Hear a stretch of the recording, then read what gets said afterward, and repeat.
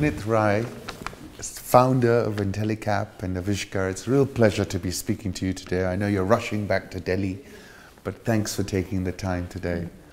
Vineet, I was reading through your profile and I just wanted to talk a little bit about that first to introduce you to the audience.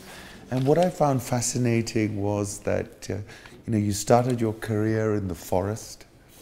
I think there was 3 years that you spent working for the Forestry Commission in India. You wouldn't have thought that would take you to venture capital and impact investing. Do you want to tell us a little bit about that experience in the forest? Because I remember reading a piece saying you'd wake up in the morning, there'd be 200 people out in the office expecting you to solve all their problems. What did that experience teach you? Yeah, so a little back, I come from a background where my father was actually in government service. Yes. And classical middle class background. India was not really developed at that time. We were struggling in developing, and so very average background. And I actually wanted to go in army. Yes, you're very passionate about the army. Yeah, for some strange reason they kept rejecting me. So after trying 3 times, I was left with no choice. A friend of mine told me that okay, if you can't find human beings, maybe go and fight animals. Indian Institute of Forest Management is looking for people. And so in jest I applied. I got through, and the best thing I liked about the course was the building. Yes. It's a beautiful building. And so that will tell you how myopic I could be in my decision making. So I went there because I liked the building, completed the course. I was pretty young when I passed out. I was 22 years when I passed out. And my first job was actually a posting in at that time, a very underdeveloped state called Orissa. Yes. And even within that state, I was actually posted in a reasonably remote part of where I was given what I thought was a bungalow. My wife later on told me that it was a hut, but it looked like a bungalow. It was a big bungalow. And I had roughly around 1,500 odd laborers working for me. Our job was to basically, I was working for a paper mill, and our job was to harvest bamboo, make roads, transport it to where it needs to go, to the paper mill. 3 years that I spent in the forest was quite insightful to me, partly because as a very young person, even though you lived in India, you were actually living in a reasonably developed part of India. And then suddenly to go into a forest to discover that poverty, and my real first encounter of real poverty, in which was that because poverty, you see people begging on the roadside, but that actually is make-believe poverty. I knew it as a child because we know Indians instinctively knew that this is not necessarily poverty. These people are professional beggars. But in the forest, nobody begged, but you could still see potential starvation, people malnourished, etc. And I always believed, because I wanted to be in army, I always believed I had a very strong heart. So it was not that I was actually very depressed by what I saw. It was surprising, but not depressing per se. My job was to help them, and whatever limited capability I had, I did. To me, the surprising learning was nobody actually there wanted to beg per se. They all wanted either a job, or wanted to do something on their own. Yes. And that was my introduction to entrepreneurship per se. Now, it was not the formal entrepreneurship that we see of today, what I do.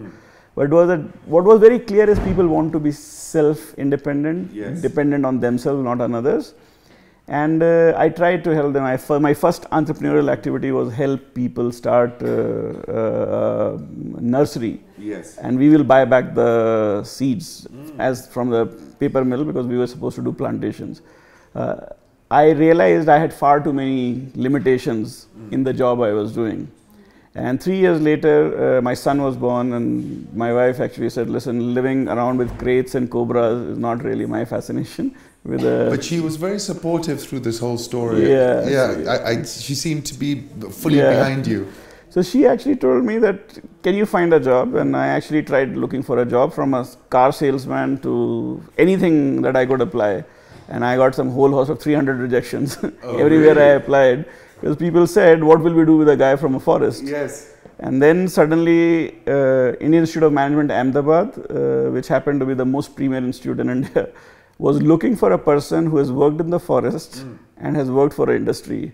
And probably I might have been one amongst the 10,000 people who would have met that profile. Wow. So they sent me a letter, and even though there was no salary, or effectively no salary, $50 or $100 was my monthly salary, I still had no choice. To come out of the forest, I had to go. And I thought I'll experience what Best Indian Institute of Management does. Yes. Spent 9 months there doing research. And I realized I'm not cut out to sit and type papers. So, in a brief conversation that I had with the professor I was working for, he actually said that, and his name is Professor Anil Gupta. So he said, okay, if you don't want to do research, why don't you actually apply for this position? We are setting up a business incubator. I had no understanding of what the word incubator meant at that time. But since I was desperate for a job, I applied for the post of manager. As luck would have it, I think they could not find a competent CEO, so I became the CEO. So at 26, I was the CEO of this institution. Goodness. 300 rejection letters. Yeah. An application. My God, wow.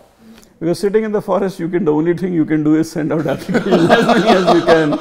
And but it becomes depressing. But that's actually the good part of me. Yes. I'm actually not a guy who actually get depressed by rejections. I've seen enough all my life. So You don't mind it. You can go through it. I mean, I understand. I mean, living in a forest. If somebody looks at my resume, this guy wants to be my car salesman. Yeah. Why would he qualify? So I actually in jest, I tell my colleagues in Intellecap and Aavishkar that had I ever applied to any of these two organizations, I would have surely got rejected 1,000 times over.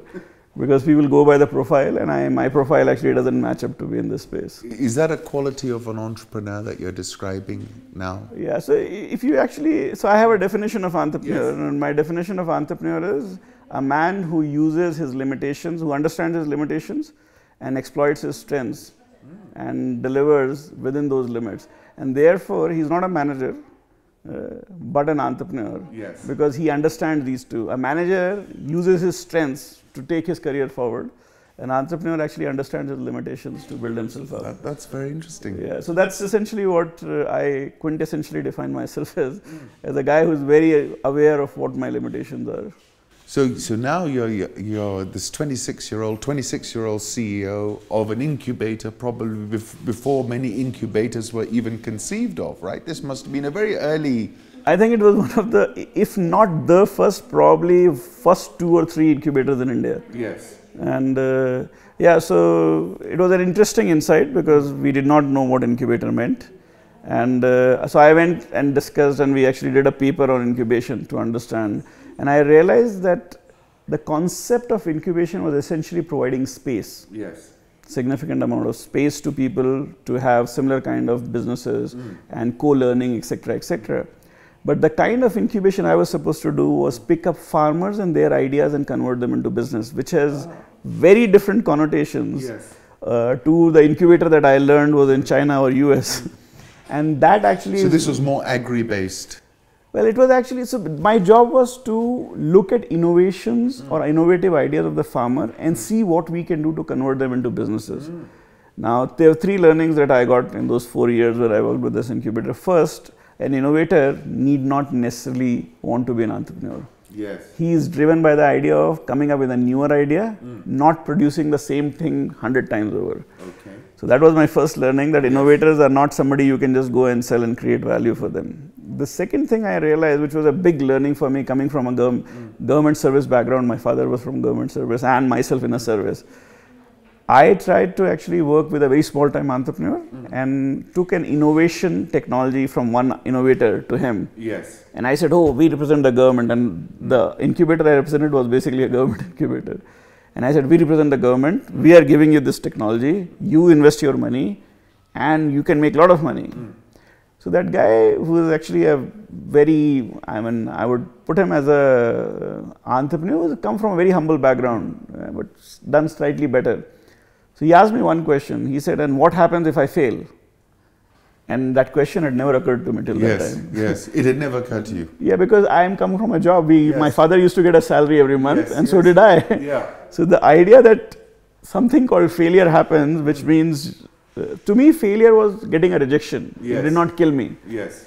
In his case, if he failed, then everything goes. Yes. So I said, but why will you fail? He said, but what if I fail? And I had no answer. I looked so stupid at that point of time that here is this guy, and I thought I was so smart and this thing. And he just taught me that failure is equal to risk. And this man is taking risk with his life, with his life's property income, and he's putting his entire family at risk. And he said, so I said, so what was his idea? What was the idea you'd given him? So the idea was that this man in a very remote part of India has made a tilting bullock cart. Yes. Okay, it was a bullock cart that used to tilt so that you can actually drop fertilizer. Yes. In a very aligned manner, in even manner. Yeah. Now, the innovator was not interested in producing more of these carts. Yes. So I actually said, if I find somebody who's willing to pay you for every cart sold, yes, would you give the know-how to this guy? So innovator agreed. So I went to this person, I found this person and said, you will sell, I'll give you 28 orders, because I had actually then got a lot of orders collected. But you'll have to pay him X amount of money every yes, time you sell something, plus yes, you have to pay an advance capital. So he agreed to everything, and then when he started making it, I was having a conversation with him of why you are doing it. And he said, what after 25, you will help me for 10, 20, but if after that it didn't sell, then I have invested so much money, I lose everything. And the idea of failure was so new to me that it surprised me, and it took me 6-8 months of struggling to figure out. And then I asked him, so I went back to him, I said, so what is it that I should do that can ameliorate the risk that you're talking about? He said, you should, when you bring in new idea, you should also bring in new money. Yes. And that money should have the ability to take risk. So you give me the money, if I make money, you take it back. If I don't make money, you should just forget about it. Yes. So that was my biggest learning in life, that there is a need for capital. The other thing that I had learned while interacting with these people was there is a massive engagement needed. Yes. And so in 2000, when I was 29, 2000, I think 2002, exactly 2000, 2001, I wrote a paper saying there are two aspects of engagement if you want to make rural India thrive like urban India. One, you have to take very high risk seeking capital. Yes. To partner with these entrepreneurs. Yes. And the second is you have to create high quality manpower that can engage with these people, yes, to use the capital properly. Yeah. Because this was not about just actually giving them money and expecting them to yes, create business. So this is also capacity building, is it? Which I actually use the term intellectual capital. Okay. And which became Intellecap, and venture capital that became Aavishkar. Yes. Now this is a 29-year-old who has never actually was a forester, yes, trying to hypothesize about, but this was actually one of my strengths. I used to always, when I feel challenged, I always wrote down. And the thinking was that if I can use intellectual capital, yes, to engage with these people with ideas and businesses and help them frame it up, and then put capital on top of it, probably success may happen. Now it looked very nice on the paper. So with this great idea, I quit my job, yes, with $100 as my life savings. Yes. And with the $100, with some individuals supporting me and backing me, yes, I actually started. This was the Diaspora that you mentioned. Yes, this is the Diaspora. Yes. Anant Nageshwan, Arun Dyers, who still happens to be actually, both of them are involved actually, yes, even today in Aavishkar. So they believed in the vision that you were talking about. Yeah, actually, I'm still amused actually, because these people were almost 7 to 10 years older than me. They were from the premier institutes from across the globe. They were in Singapore and they wanted to do something for India, but they didn't just want to write a check and forget about it. They wanted to be more actively involved. This whole idea of setting up a venture capital fund to work rural India was exciting because they were all from finance background. Yes. So they understood that this, if it works, might deliver very different kind of results. What they did not know is whether I have the capability to take it forward. But most of them actually rallied together. There was another gentleman, Jayesh Parekh, who when I first time went to Singapore, till that time I had never left India. Yes. So they paid for my ticket, took me to Singapore, and there were some 30-40 Indians who collected in this one house where I made what I thought was a great presentation. And and I was of course ragged like anybody else will be, because I was quite young and very green. Then they started leaving, and one of the gentlemen, Jayesh Parekh, came to me. He had really been very tough with me during my presentation and said, "So why did you come here?" So I said, "I came here to raise a fund." He said, "But everybody is going. You seem to have come here to drink tea and go back home." Wow. I said, no, I came here, but what do I do? So he said, you came here, why didn't you ask for money? So I don't know how to ask for money. So then this gentleman actually stood up and told everybody that we are not here actually to come eat, talk and go back home. We are here to actually listen to this guy and give him money. And I signed the first check, and that actually triggered. And I raised $100,000 in that meeting. And that was your first capital raise? That was my first capital raise, and that's when I came face to face with the grim reality of raising capital and bringing it into India are two different things. Yes. And then they asked me, so how will you take this capital? In a bag? Yes. I said, I don't know. They said, go figure out what is the legal context, how would you do it, what is Foreign Exchange Management Act, what is controls FEMA and FERA, Foreign Exchange Management Act. And these were Greek and Latin for me. I had no clue. I thought I will just take money, give it to some people and something will happen. Next 1 year, 1.5 years went in actually understanding the complications, the legalities, the regulation. I couldn't hire a lawyer because the lawyer fees was $50,000 at that time. And that $100,000 was the commitment I had, giving $50,000 to the lawyer. So I actually tried to do whatever I could on my own with some support from individuals. So you really bootstrapped it from that point? Yeah, there was no choice at that point. Did you feel good when you got that $100,000? Did you think I've crossed the Rubicon, you know? Well, actually, if you asked me, I was very weighed down by the expectation because getting the 100,000 meant that you can no more talk, you have to deliver. Suddenly that reality dawned to me that it is no more just talking. You have to actually get the organization, and that requires patience. This is not about fanciness. Now all was grit, grime, dirt, and really soiling your hands. And that is what the next 1 year was. Very painful, going through very slow regulatory process, getting approval. Finally, in 2002 September, I got the approval. And in between this time frame, I was struggling to survive because we had no source of income. So I was doing odd consulting here and there. You're really being an entrepreneur. Yeah, I was trying to survive and trying to raise the funds and trying to invest. And your wife was still behind you at this point in time? Yeah, I think other than, so it was my wife who actually I went to, and so this is around early 2000. We had moved from Ahmedabad to Mumbai. Expensive place, no money. And I knew my wife had $2,000 as her father has given her a gift at our wedding. And I said, listen, now is the time, because we have nothing in any case. So let's take the other risk and start this Intellecap also. And she said, so where will you set it up? I said, we need $2,000 to actually get legal and regulatory approval. And she said, so where will you get the $2,000? I said, you have the $2,000. If you lend it to me, I'll give you 50% of the company.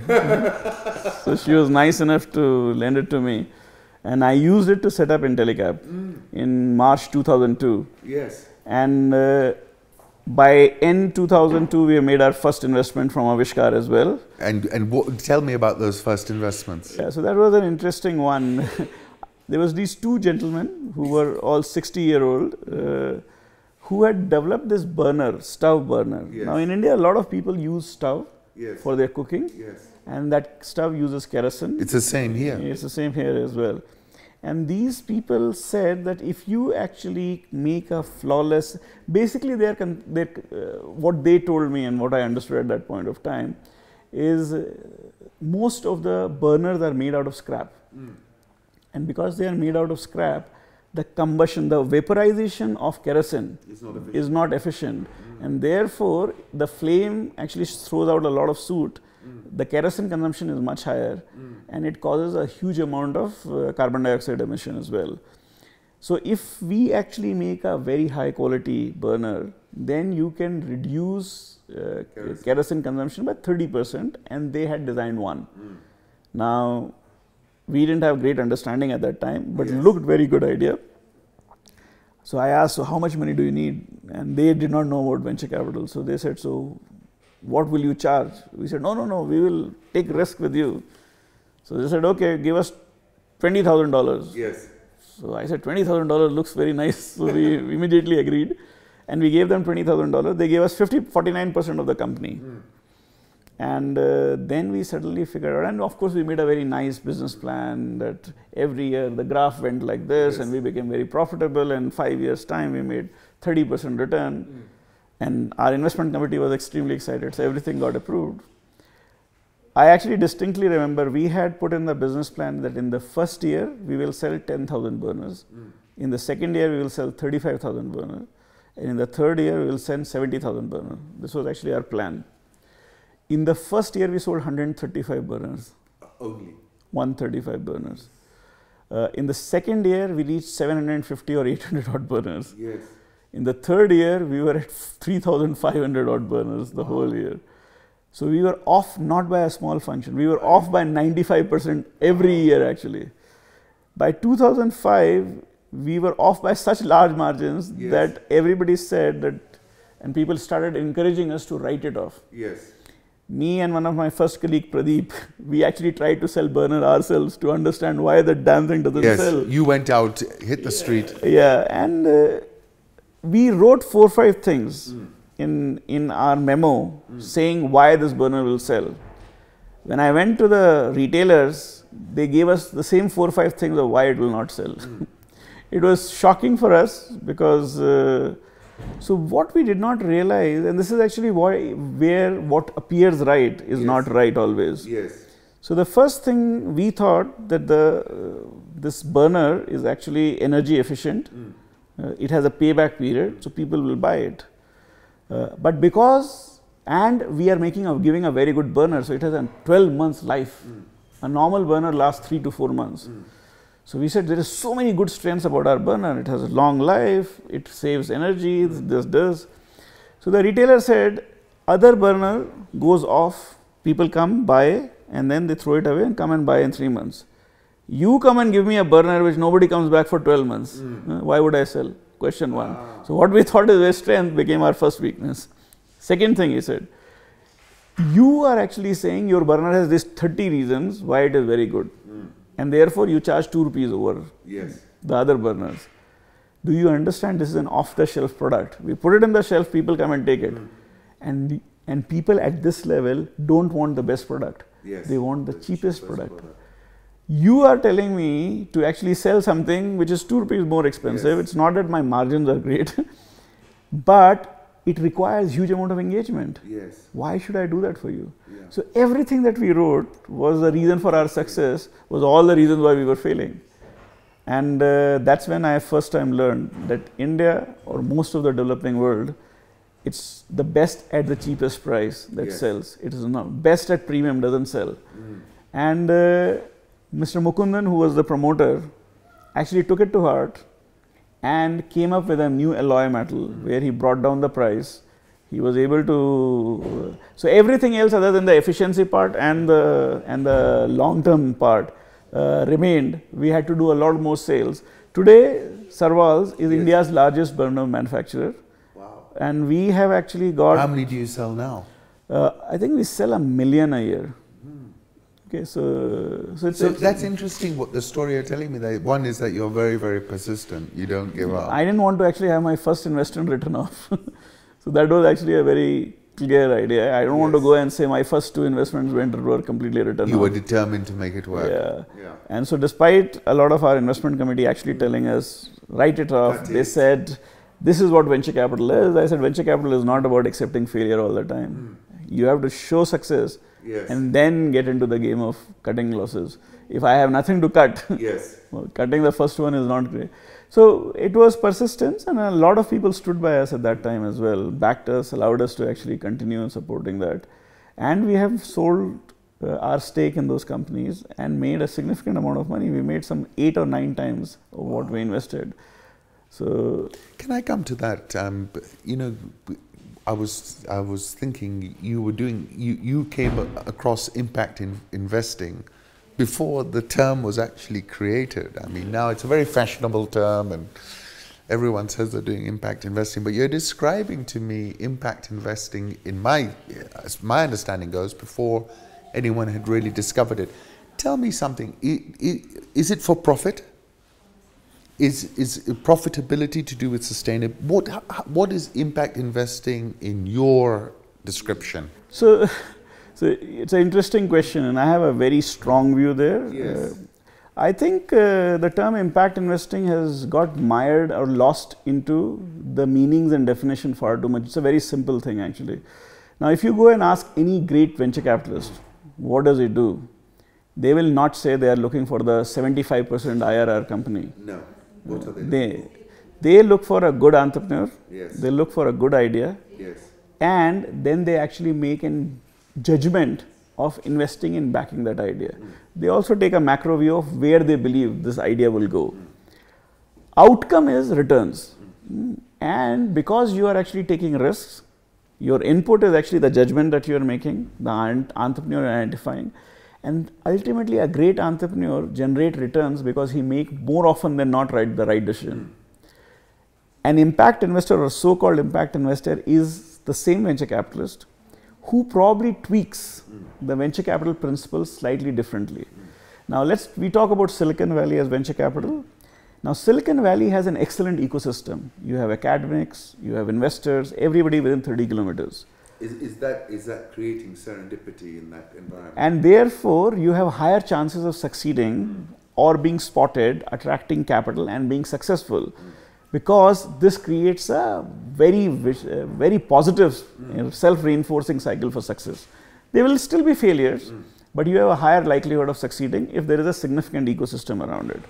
Now, impact investing, as I see it, is not doing the same thing that is happening in Silicon Valley, but doing the same thing in places where the ecosystem doesn't exist, where you have to identify the same entrepreneur, identify an entrepreneur with a great idea and basically trust him with your capital to build a business which have an outcome. That outcome is money and that outcome is changing lives of the people he is operating with. What people are focusing on impact investing is on outcomes. What they must focus on is inputs, which is how is the investor going out of his way to take extraordinary risks, identifying and going to difficult geographies, identifying very young first generation entrepreneurs, taking a risk and supporting them and building businesses that are creating outcomes both as financial returns and changing lives of the people. And of course measure them on both sides, because a good entrepreneur, similarly a good impact investor should create impact, but his input is not impact. His input is actually capital and judgment, exactly like it happens in mainstream venture capital. Very interesting. So it's actually very simple, but people, because they are so focused on the outcome, confuse it. Outcome is important, but that actually is like somebody taking an exam and failing or passing. But to take the exam, you don't need to actually be very confident of passing or failing. It's an outcome. If you have read well, yes, you will score well. Yes. If you have not read well, yes, you will fail. Yes. Similarly, a good and bad impact investor is the one who should actually do the right things and then get himself evaluated against what impact he has created. And that's essentially what our definition is. And Vineet, you know, people always think to set up a fund you need a few $1 million.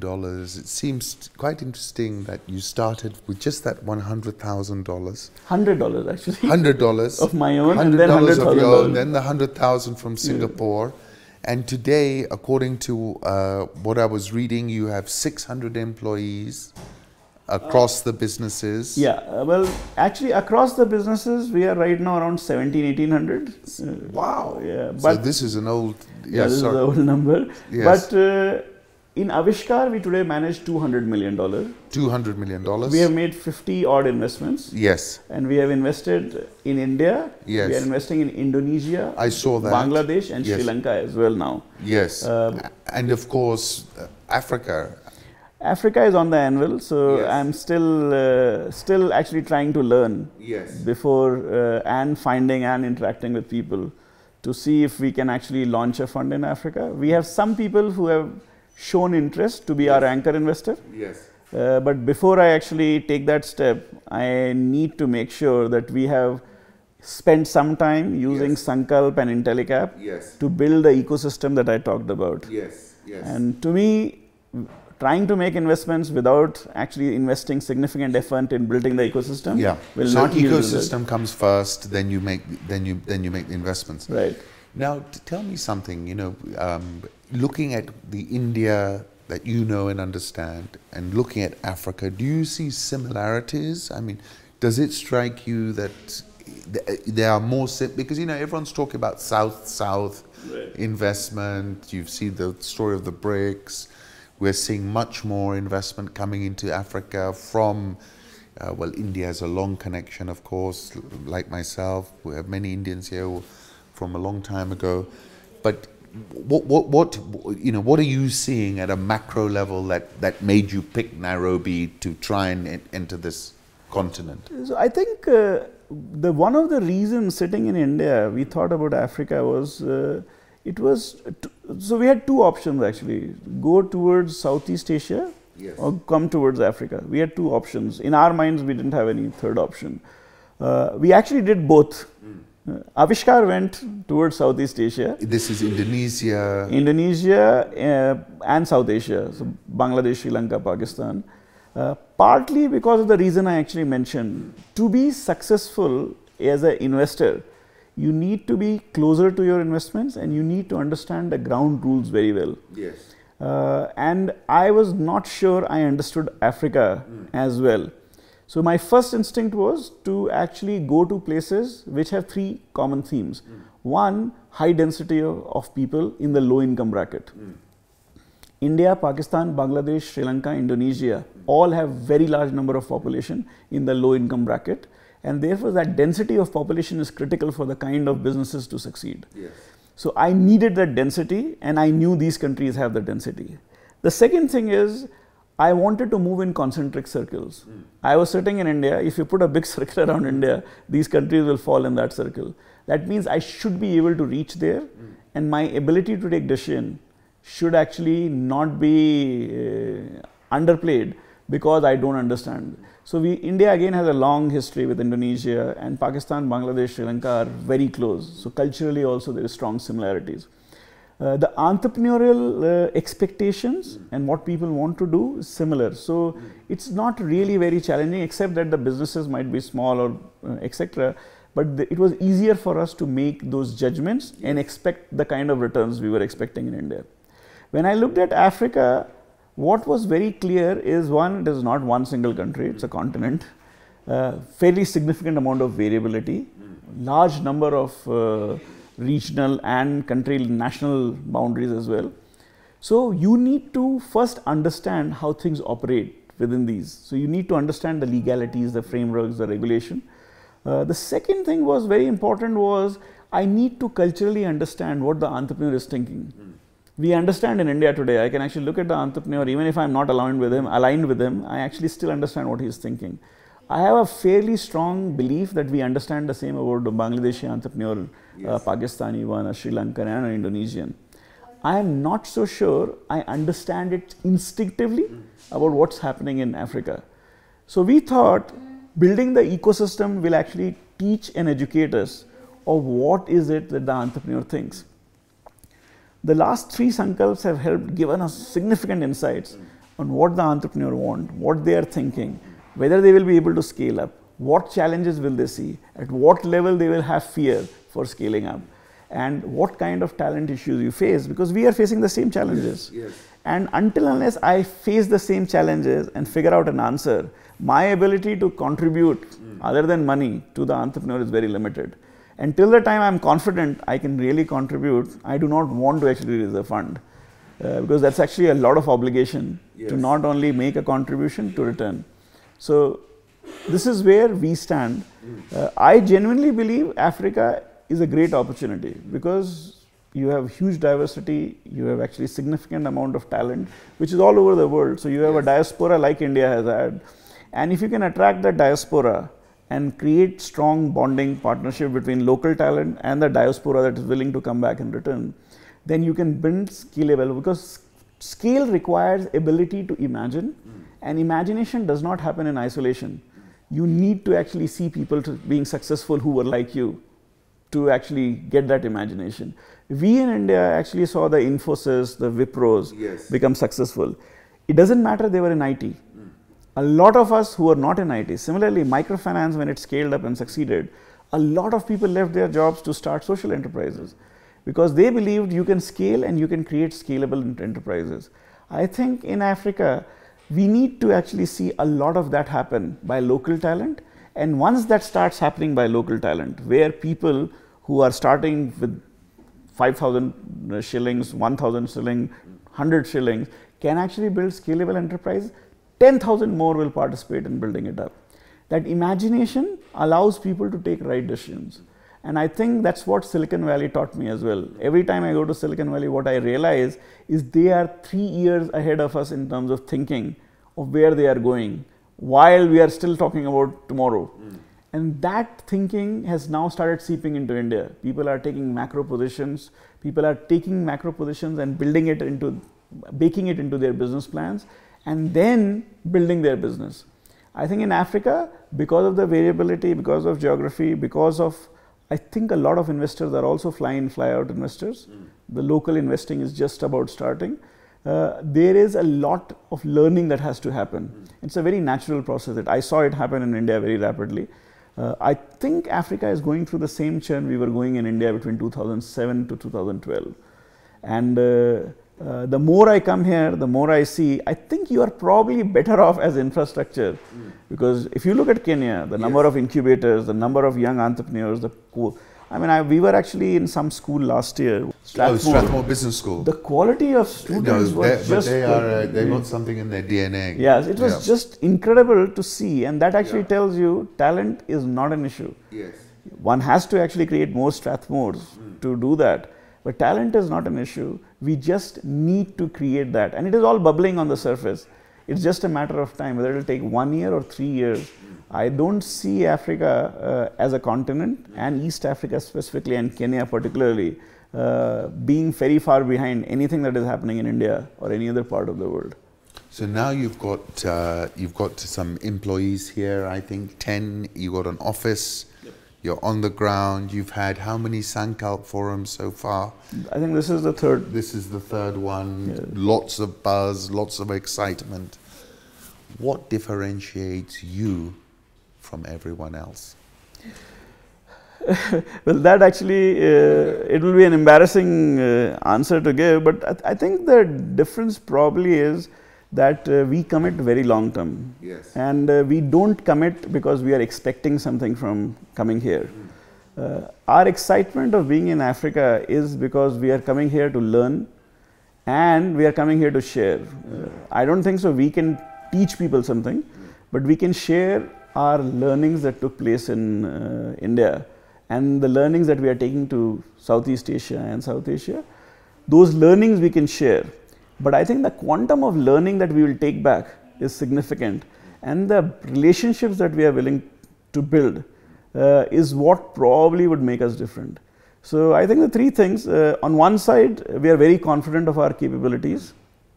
As I told you, I believe that we don't understand Africa, but we know what we do. And we know that Africans are far too smart to either see value or not see value in us. If they see value in us, then we will be very successful. If they don't see value in us, then I don't think so we are going to last long here. And last 3 years have taught us that there is some value Kenya has seen, some value East Africa has seen, and therefore must be other things that we have done in India would continue to be valuable. So our plan is the following. We have come here with Sankalp, which is not a very big commitment to come. You do something. Then we have created Intellecap, whose job is to build the local ecosystems. Now, the good part is, unlike India, there is a much better ecosystem exists. So we have to just collaborate and actually pass our learnings and take the learnings together and build collaboratively. The third part is to bring our financial services side, which is Aavishkar, which is our debt side, where we do everything from microfinance, 10,000 rupees, which is $200, to $20 million. Today, in my group, we do everything. So if you are an entrepreneur looking for $200, we lend. And if you are looking for $20 million, we can actually do equity investment of that size. So you've taken the whole continuum, right? Because we believe that all kinds of entrepreneurs must be successful for the ecosystem to actually thrive. You cannot actually build it only for the big guys. So you have to actually be considerate for those who actually are at a different level of learning. And the social strata is so very diversified. So why would you actually make a product only for one? This social strata will change, but the social strata at the bottom is very large, and our interest is actually taking those at the bottom as far possible to the top. I know nobody has figured out a solution, and I don't think so we have a solution, but that's the ambition. And our new ambition is actually in the service of the other 3 billion. Yes. Because the world is in the service of the top 4 billion. What a great tagline. Yeah, so we are actually in the, our belief is we are in the service of the other 3 billion. Yes. And if we manage to even do 1/10 of that, we would have actually done a wonderful job and feel proud of it. So, couple of questions. Most successful investment you've made by your criteria? I think the most successful investment I have made is a company called Equitas. Yes. By all criterias.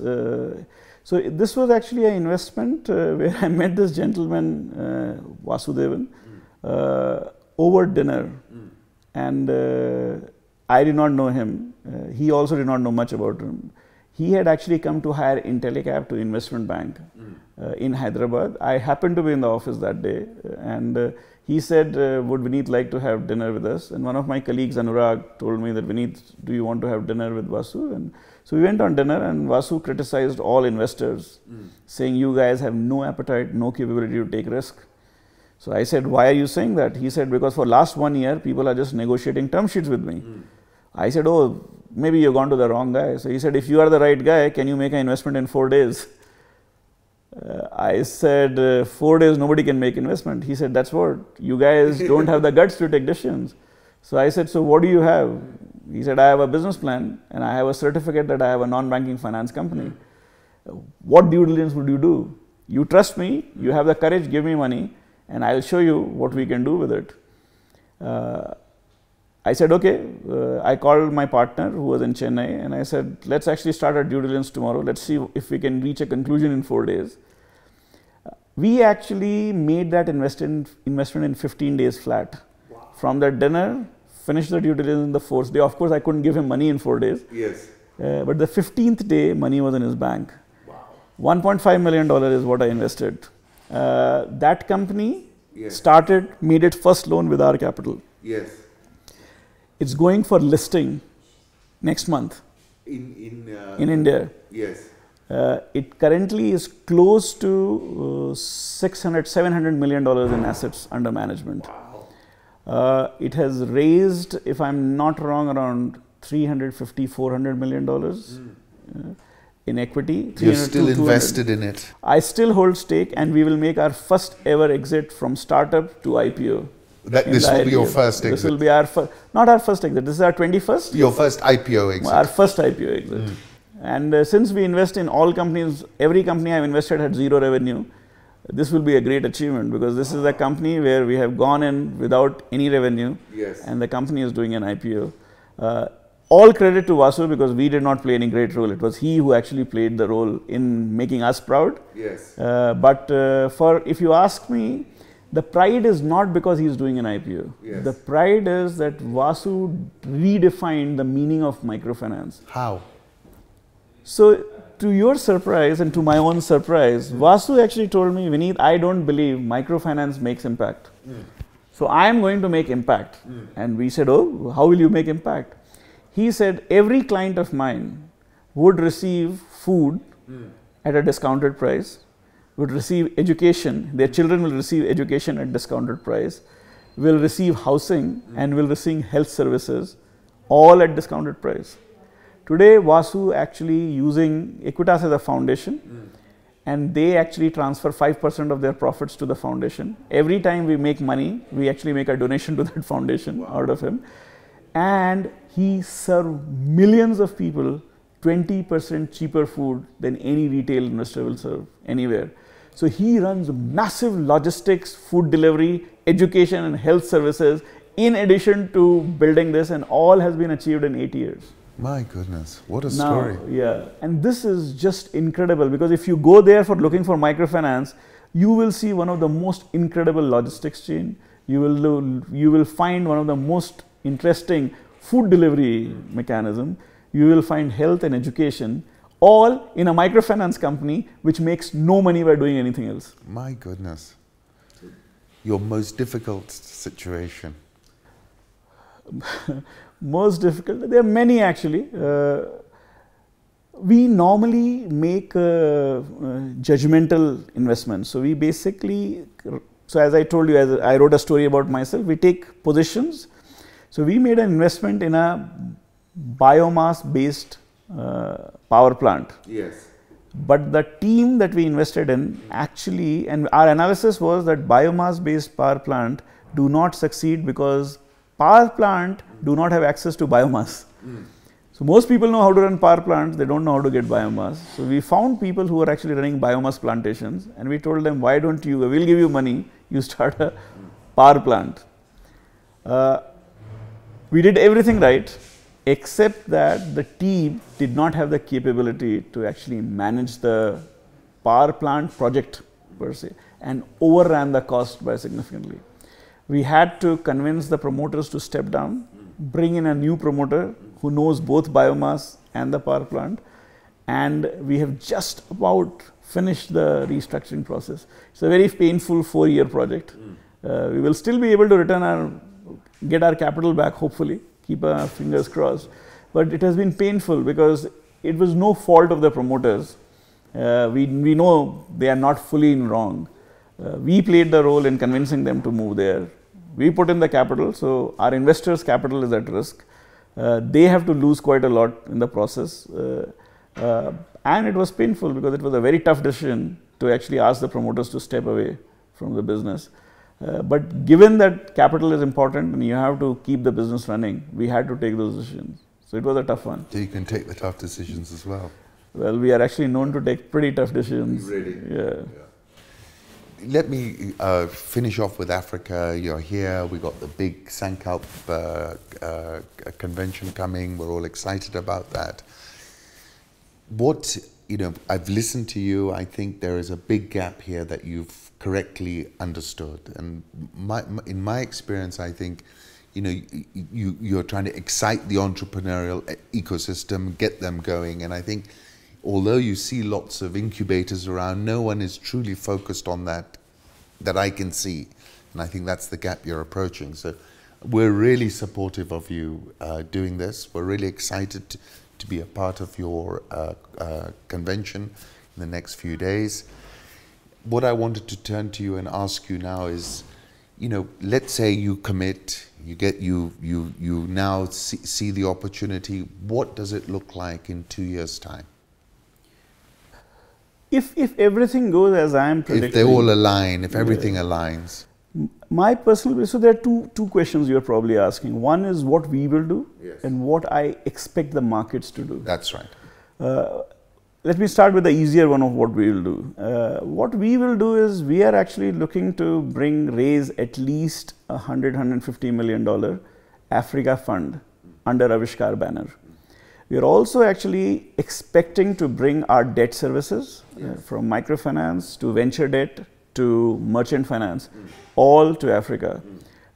In next 24 to 36 months, I believe either both of them or at least one of them would be here operating properly, taking very high risk early stage bet, but having capital enough to back the company during difficult circumstances.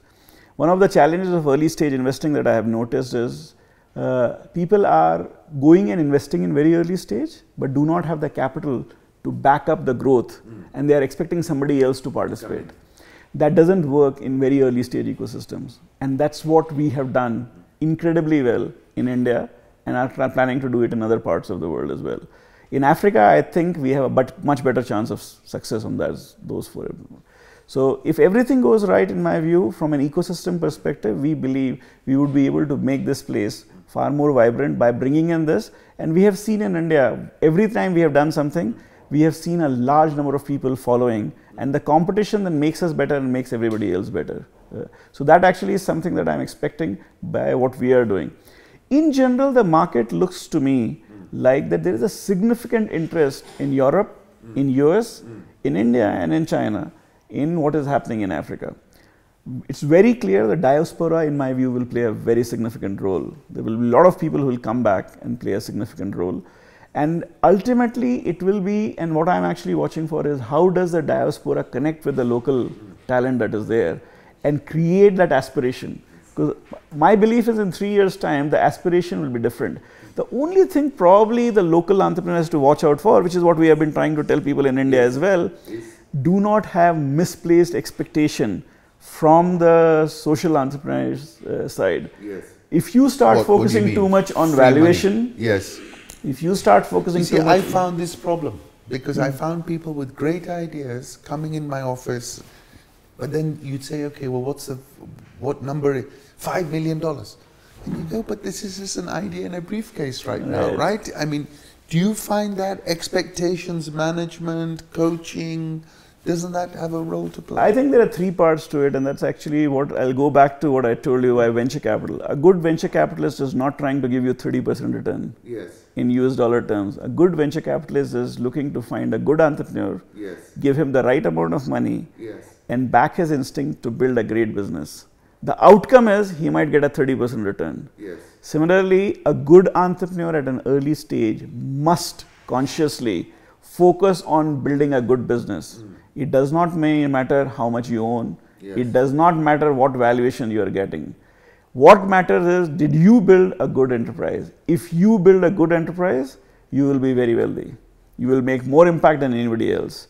If you build a bad enterprise, doesn't matter what valuation you got, you will never be wealthy and you will never be able to make the next impact.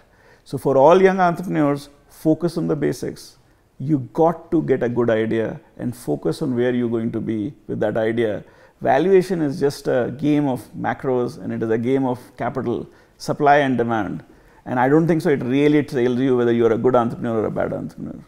I will use this opportunity to invite everybody to Sankalp, which is taking place 24th, 25th and 26th at Kenya School of Governance.